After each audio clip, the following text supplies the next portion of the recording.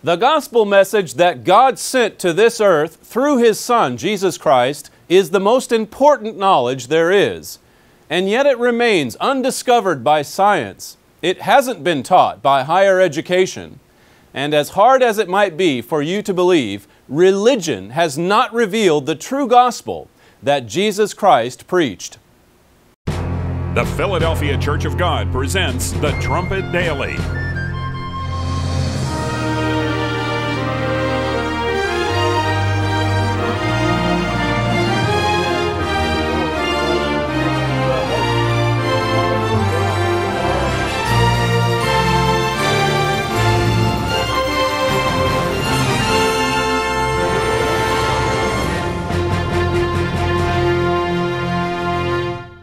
Hello everyone, and welcome back to the Trumpet Daily. If you look into the Bible for yourself, you will see how the gospel message proclaimed by Jesus Christ was actually suppressed in the first century. It was about 50 A.D. when Paul wrote to the brethren at Galatia, "I marvel that you are so soon removed from Him that called you into the grace of Christ unto another gospel, which is not another, but there be some that trouble you, and would pervert the gospel of Christ." Paul told the brethren in Corinth that there were false apostles who were preaching another gospel about another Jesus, completely different from the one revealed in the Bible. Read it for yourself in 2 Corinthians 11. Now think about this for a moment. Jesus Christ Himself was crucified for revealing the true gospel. Added to that, all of His apostles, except for one, were also martyred for proclaiming the true gospel. The New Testament is not a story about a few faithful disciples who won over the masses with the good news of the gospel. The faithful few were killed because the masses of mankind rejected the true gospel and turned to another one, as Paul said there in Galatians. And so it is, the whole world has been deceived. That's not what I think. That's what your Bible says. It's in Revelation 12 and verse 9. Now, will you please go get your Bible so that you can read and study these verses for yourself, the verses that we'll be covering today on this subject of the gospel that Jesus preached. Now, the word gospel means good news.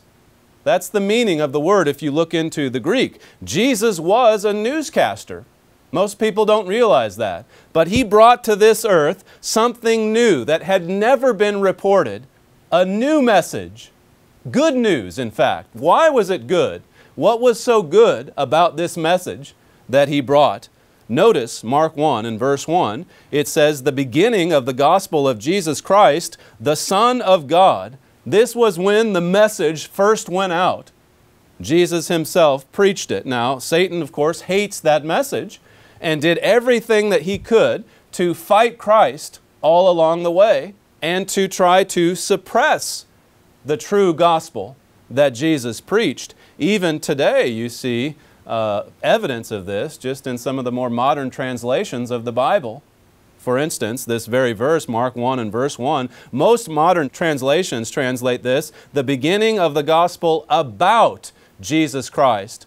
They say about Jesus Christ rather than the gospel of Jesus Christ. That's a huge, huge change.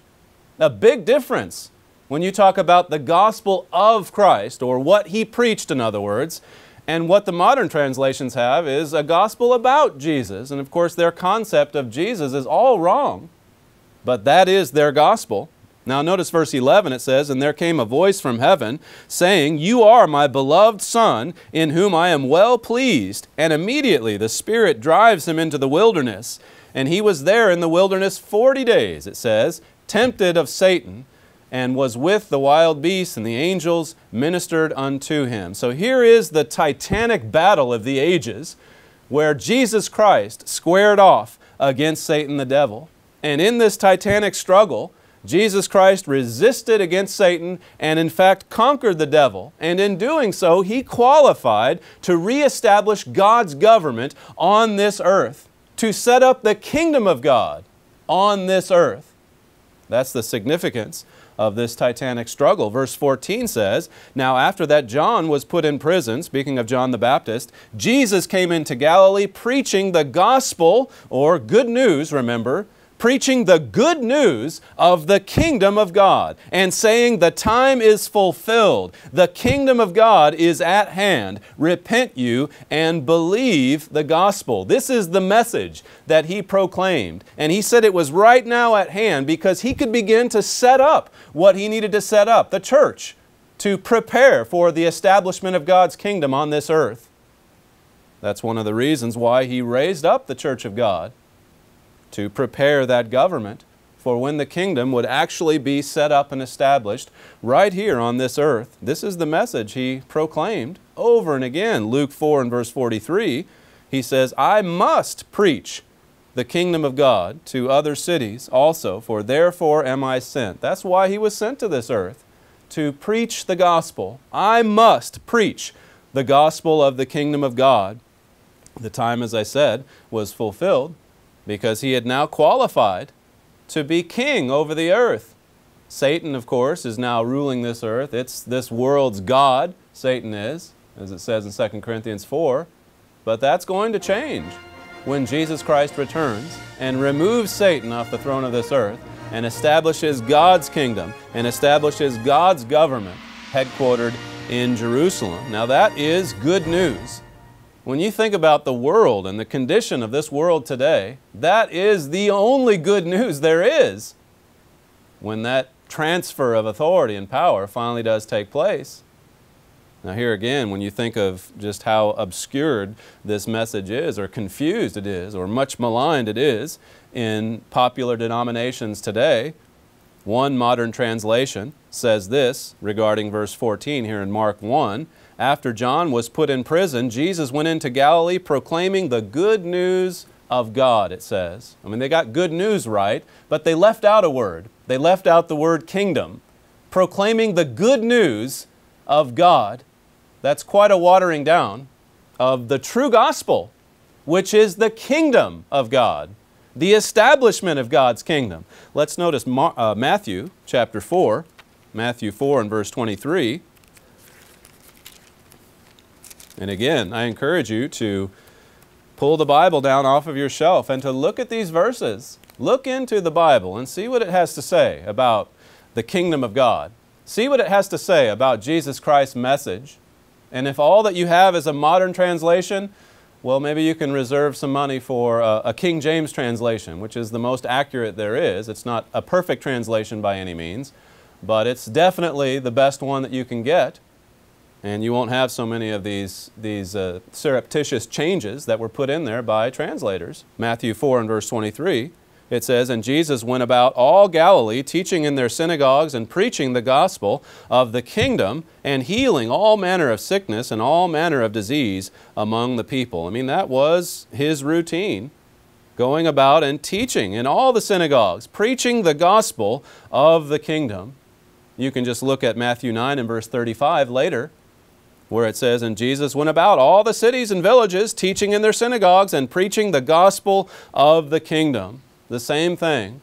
You see it throughout the Gospels. Here's what Mr. Armstrong said regarding the work or the ministry of Jesus Christ. This is in Mystery of the Ages. "Jesus' proclaiming of this amazing future news, combined with his miracles of healing, turning water into wine and others, caused great excitement. Immense crowds followed him and his disciples. He was teaching his disciples to become the future apostles while he preached this message to the public." Now you can begin turning over to John chapter 6, and we'll pick up an account here where there was a huge multitude that followed after Jesus Christ. But look, he brought this good news message that the world hadn't heard to that point. And then on top of that, he was performing all of these miracles, and you can see why. He did attract so many people, great throngs of people following after him everywhere that he went. Here in John 6, we read of this great multitude, about 5,000 people that followed after Jesus, and the crowd became restless and hungry, and Jesus asked his disciples, well, how are we going to feed them? And all that was available there locally was 5 loaves and 2 fish. And you've probably heard before what happened. in this amazing miracle when Jesus was able to feed all 5,000 to the full with just those 5 loaves and 2 fish. Picking it up at the end of the story, verse 14, in John 6, it says, "Then those men, when they had seen the miracle that Jesus did, said, 'This is of a truth that prophet that should come into the world.'" I mean, they knew what the prophecies had said. It says, "When Jesus therefore perceived that they would come and take him by force to make him a king, he departed again into a mountain, himself alone." Now notice this. These people, these Jews, they wanted to make him king. Why would they want to do something such as that? Why would they want to make Jesus Christ a king right then and there? That's what Jesus perceived. That's what they were about to do. Here's what one commentary has to say. "The excited people, having concluded that Jesus was the prophet of their expectation, began to plot how they might seize him and make him king." That is, Messianic king. See, they knew what the prophecy said. And so they were prepared to take matters into their own hands and to make him the Messianic king right then and there. John chapter 12, a few pages over, John 12 and verse 9, "Much people of the Jews therefore knew that he was there, and they came not for Jesus' sake only, but that they might see Lazarus also, whom he had raised from the dead." Another astonishing miracle. Verse 10, it says, "But the chief priests consulted that they might put Lazarus also to death, because that by reason of him many of the Jews went away and believed on Jesus." So these Pharisees, these leading Jews of Christ's day, I mean, they were threatened by Christ's ministry. They were threatened by the fact that he was so popular. They were jealous of the popularity of Christ, and so they resisted the work that Jesus proclaimed, the message that he preached. They feared the Romans, for one, because they didn't want to be accused of sedition or disloyalty. They were given these petty positions there in the province. The Romans handed that over to them, and they wanted to keep those positions of authority. And so they saw Jesus as a threat, and they also saw him as a competing ministry, so to speak, that was affecting a lot of their followers. Verse 12, it says, "On the next day, much people that were come to the feast, when they heard that Jesus was coming to Jerusalem, took branches of palm trees and went forth to meet him and cried, 'Hosanna, blessed is the King of Israel that comes in the name of the Lord.'" Here again, you see how the public response to Jesus Christ's ministry was that this was the prophesied king. This is the one that Isaiah and others spoke of. This is the one that we've heard about, that we've been expecting. And the Jewish leadership, as I say, they were expecting this too, and feared the fact that he could be king right then and there. And so instead of accepting him, they persecuted him. Of course, they didn't understand that it wasn't time for Jesus to set up the kingdom. He wasn't to become king at his first coming, as he plainly said there to Pilate during the trial. This is John 18 and verse 35. "Pilate answered, 'Am I a Jew? Your own nation and the chief priests have delivered you unto me. What have you done?'"